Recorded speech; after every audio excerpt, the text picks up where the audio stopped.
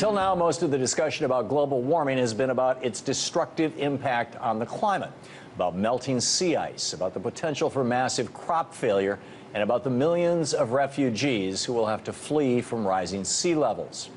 And while these things are terrifying in their own right, no one, except for a small group of people in the scientific community, has been recently talking much about the E word, extinction. Well, it's time we started talking about extinction. Because if we continue on the path we're on, if we continue pumping fossil fuels into the atmosphere, it won't just mean the end of the Arctic sea ice or the end of miles of shoreland. It could mean the end of most large, complex life forms on Earth. And that would include us. The possibility that global warming could lead to a mass extinction like our planet has seen 5 times in the deep geologic past is the subject of our new documentary, Last Hours, which we're proud to present in its entirety tonight, right here on The Big Picture.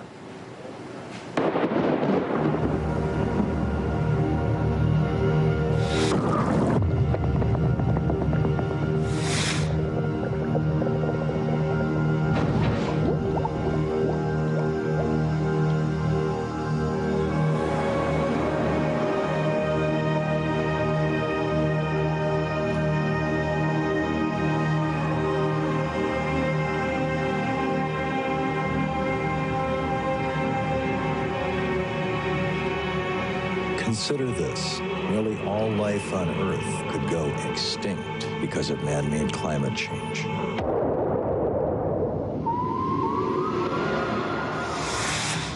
It's hard to imagine Earth without life. We take life for granted, but life has not always flourished here.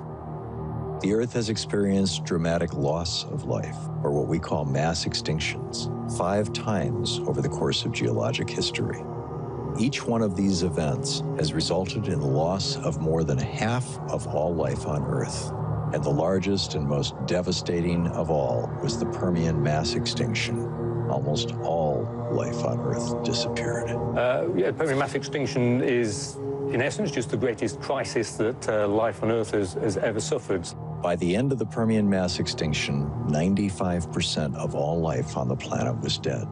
And why is this important today? Because today, a 6th extinction is underway, one that will test the survival of not just human civilization, but possibly of the human species itself. And it bears a horrifying resemblance to several previous global warming-driven events, like the Permian mass extinction. I think it is certainly extremely significant that a lot of the main crises of the past are associated with global warming, and so with obvious implications for the present day. When we think of extinctions, we think of the dinosaur-killing KT mass extinction, which was triggered by a sudden catastrophic collision with a meteorite.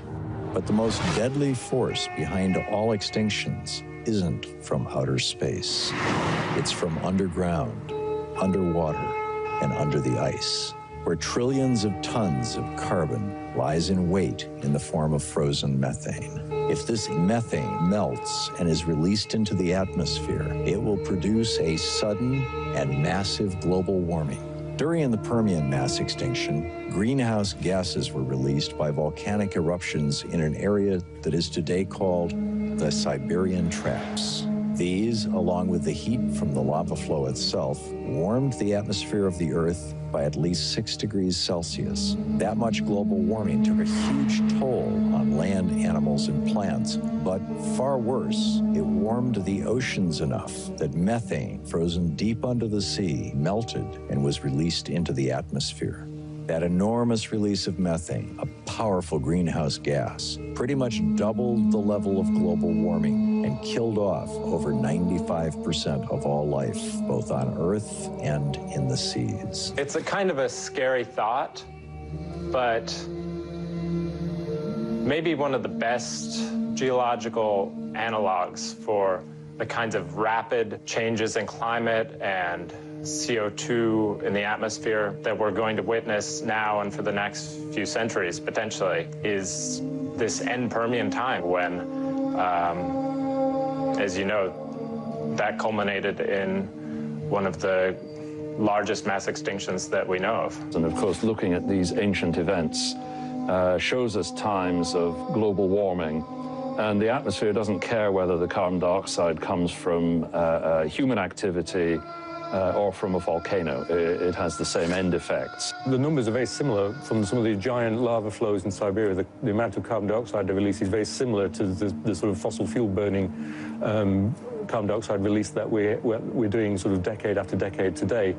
Today, carbon dioxide in the atmosphere is above 400 parts per million, a level not seen any time in the history of human life on Earth. We are increasing CO2 levels in the atmosphere at rates far greater than any of the most rapid events that happened in the deep geological past. There is no precedent for what we are doing to the atmosphere. It is an uncontrolled experiment. As you warm the environment, that causes the release of more carbon, which is either methane or carbon dioxide, into the atmosphere. That in turn increases the rate of warming, which releases even more carbon. And you can see how this begins to cause a so-called positive feedback, or just an ever-increasing amount of heating.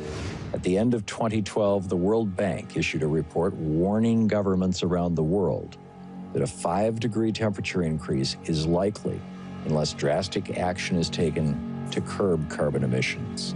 And a 6-degree increase was, according to some scientists, all it took to pass a tipping point during the Permian mass extinction. There's a virtual scientific consensus that 6 degrees was all it took to initiate the PETM. In both cases, it involved massive releases of methane. We know that in the bottom of the seafloor, large parts of the ocean margins have methane in a solid phase.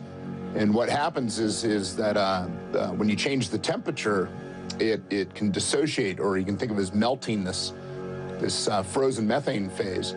And so the idea is that during some of these events, we have some triggering or initial cause that forces the ocean temperatures to warm, especially in deep parts of the ocean.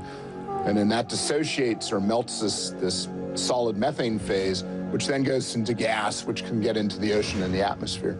Methane is way worse than carbon dioxide. It's inert right now in the soil. It's not affecting anybody in any way. When you warm it, it becomes a gas. Then it starts acting immediately as a greenhouse gas. So this is an immediate and very short-term threat to planetary civilization. The risk is a so-called runaway greenhouse, which is the self-correcting mechanisms cease to kick in. And you heat by a little bit, and you release methane. That then causes excess heating, and you release more methane, and so it goes on. That's probably the biggest issue that we face.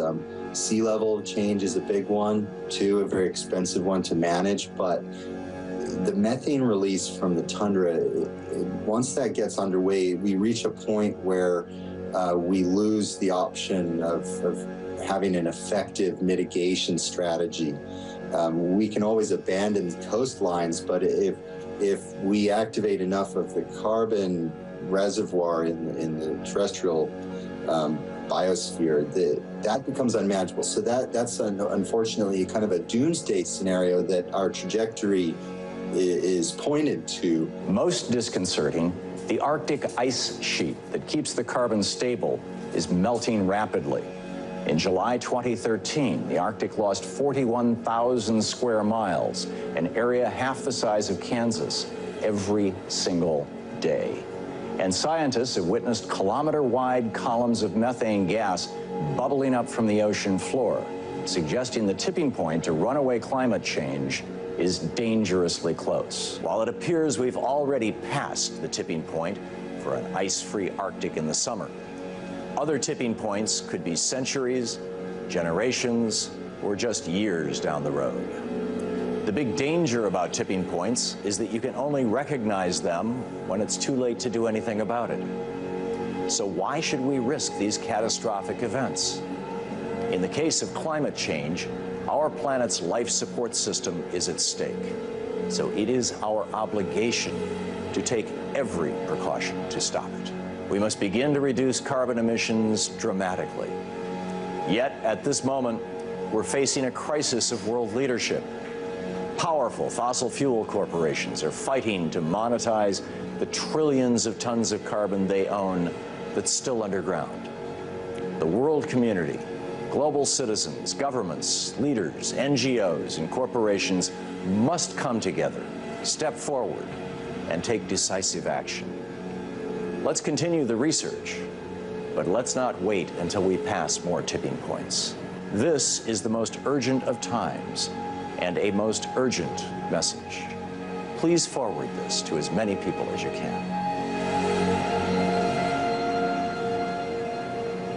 A number of people have endorsed this film, including former Vice President Al Gore, who said that carbon pollution from burning fossil fuels is changing our climate and transforming our world.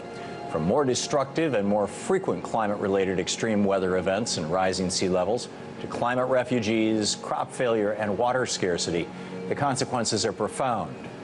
Al Gore said last hours expertly explains how we got here and what will happen if we don't work together to stop it.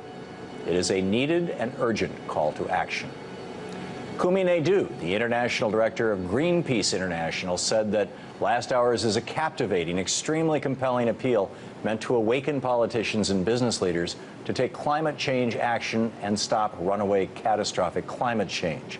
Few films have managed to capture the sense of urgency as well as last hours. In the context of science telling us that emissions need to peak by 2015 and then come down, and with politicians doing little to reflect this urgency, this is a much-needed asset for the climate movement. And Maggie Fox, president and CEO of the Climate Reality Project, praised last hours, saying that in the 18th century, Edmund Burke wrote, "Those who don't know history are destined to repeat it." Many years later, last hours makes clear how much we have to learn from our planet's history to truly understand the potent threat of trapped methane. This film acts as a call to action on climate that we must heed.